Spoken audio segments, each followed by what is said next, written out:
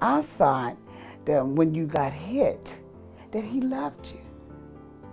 You know, oh, wow. I was like, wow, he really loves me.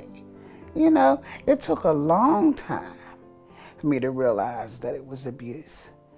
And it just kept evolving and evolving. And it just got to a point, you know, I was pregnant by him. And he would do all kinds of things to me. You know, he beat me so bad one time that my face was sitting out like the Elephant Man, you know, and he had machetes and stuff, you know, hidden around the house and all kinds of bats and things like that. And you just knew when it was coming. I just knew when it was coming. Now, how I found out about the Women's Center and Shelter, I had a friend here that worked here. And he had came to see me. I hadn't talked in so long that all I could say was,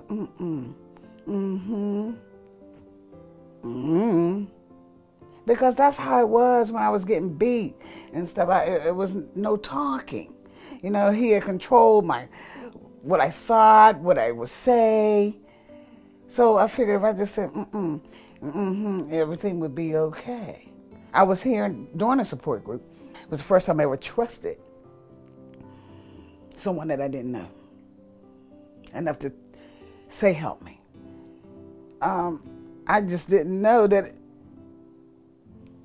talking was a privilege that had been taken away from me.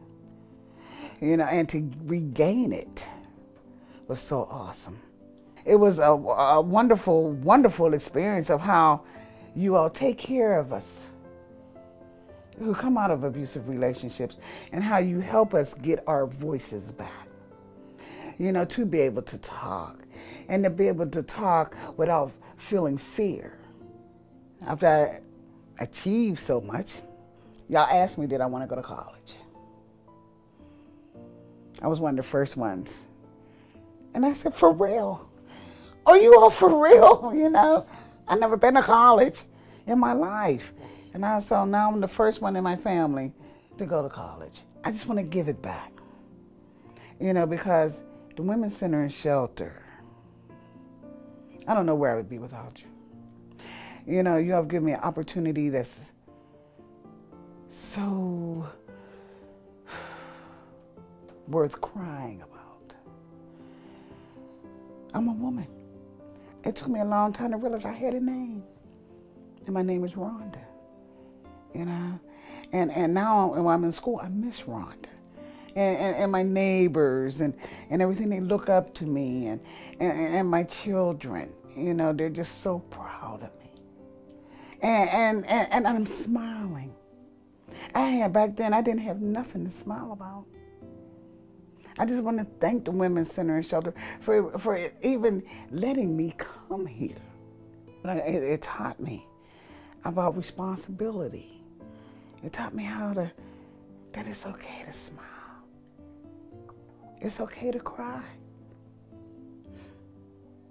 It's okay not to put yourself in those situations again. It's just an awesome, awesome feeling to be alive.